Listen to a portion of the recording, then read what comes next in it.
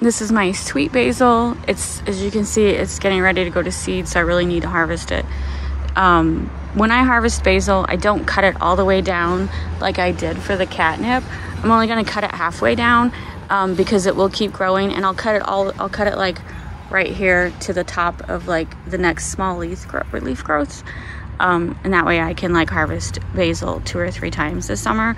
I also take a lot off of it to use fresh, like when we make pizza and stuff. But there's a lot, and I need to harvest it before it goes to seed. So just even using it in daily, like cooking, like not daily, like maybe twice a week we use it. There's still plenty that I need to harvest, otherwise it'll go to waste.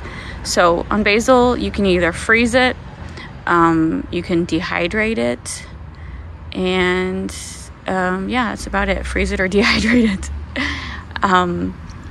I've done both methods. I prefer the dehydrating, and when you do dehydrate the leaves, they're only good for about a year. I've tried to keep them for 2 years, and the second year they just lose all smell, all taste, and just are pretty bland. And then if you leave them in the freezer too long, they get freezer burn. So I'll only harvest like once to preserve for the winter, because like 1 big jar is enough for us to use until next season. So cutting wise, like I will go to like right here. So basically halfway down. I'm just cutting it halfway down because I'm also probably going to make pesto the next batch when it gets tall again. I'm just basically cutting it now because otherwise it's going to go to seed, and if it goes to seed, it starts to get bitter. So there we go. So I'm going to do both plants. Here is my basil trimmed back, and this is sweet basil. As you can see, this plant looks a lot better than this plant. These seeds I got from Dollar Tree. I will never buy seeds from Dollar Tree again.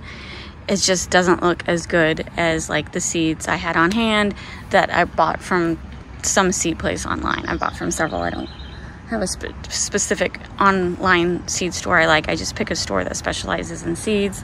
So I thought I would give Dollar Tree a try, and this basil is just not growing. I've actually picked off a bunch of dead leaves. It's just not as growing as good as this. So this is a sweet basil. I just mentioned it because there's many types of basil.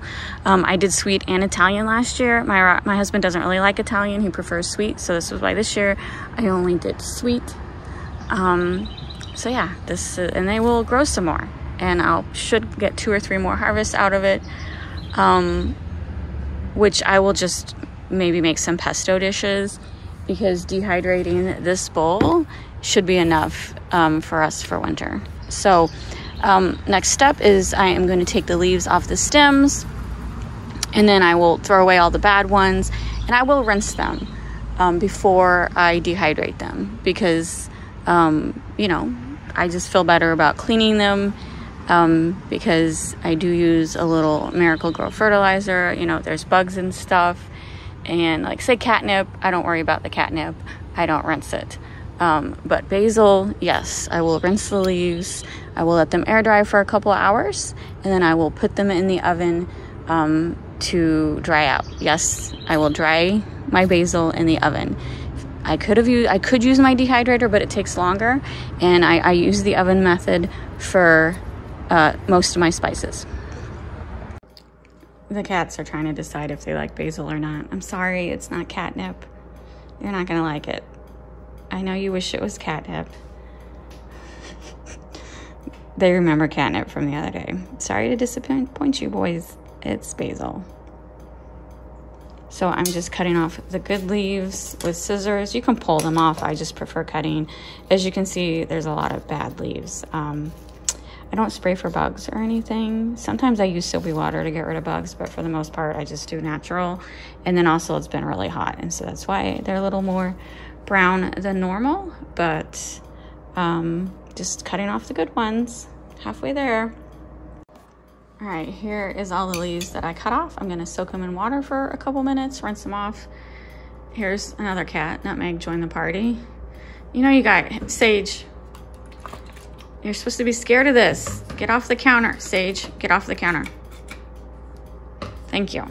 You can sit on the bar stool. You cannot get on the counter. All right. Now I'm going to rinse this. And they're very disappointed it wasn't catnip. I'll give you some catnip later, okay? Is that okay? What do you think? Do you want some catnip? All right. It's been about 2 hours with my basil air drying. It's still a little wet, but I'm gonna stick it in the oven now. My oven is set at 200 degrees because that's the lowest temperature my oven is. A lot of online recipes recommend 175 degrees.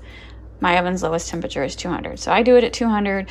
It takes about 15 to 20 minutes, maybe even 30 minutes because my basil is a little wet and I have overloaded the trays. So everyone's oven is different. I just recommend check your basil like at the 10-minute mark and then every 5 minutes after.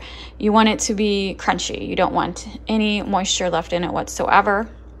Basically, you want to be able to like pick up a basil and so dry that you can just crumble it into powder. Here's the basil completely dried. Now I'm gonna put it in a jar. I do not crunch it up until I use it. It just lasts, the flavor lasts longer. So let me get it in a jar.